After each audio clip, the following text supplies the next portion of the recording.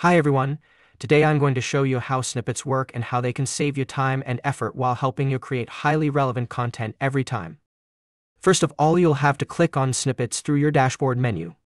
Click on Add Snippets button so you can start adding your first one. You'll start by adding a shortcut that you can remember. Also, you can add tags to categorize your snippets. Lastly, you can add your snippet content. You can use public statistics or your website documentation, or any generic info you can think of. Once you're done, you can now start making use of snippets. Start by clicking on Credible Writer. You can start by asking AI to write any type of content that will utilize your saved snippets data as a reference or building stone for your next piece of content. You just have to give the AI an idea about what you want to write about.